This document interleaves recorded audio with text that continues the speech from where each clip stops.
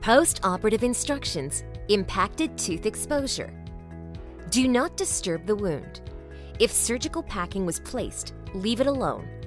The pack helps keep the tooth exposed. If it gets dislodged or falls out, do not get alarmed. Do not rinse or spit for 24 hours after surgery. Keep your fingers and tongue away from the socket or surgical area. Use ice packs on the surgical area, side of face, for the first 48 hours. Apply ice 20 minutes on and 10 minutes off.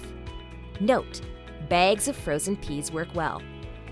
For mild discomfort, take Tylenol or ibuprofen every 3 to 4 hours.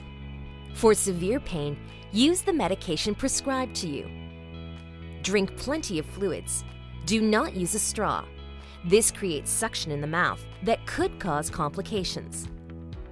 We suggest that you do not smoke for at least 5 days after surgery.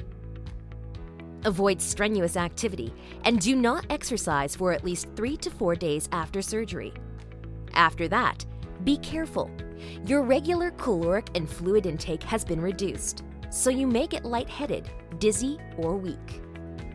If the muscles of the jaw become stiff, the use of warm, moist heat to the outside of your face over the spots that are stiff will relax these muscles.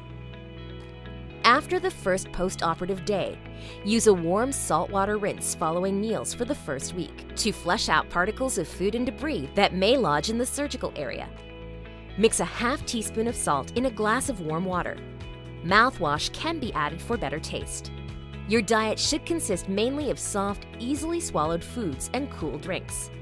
Avoid anything that might get stuck in your teeth, so no seeds, nuts, rice, popcorn, or similar foods.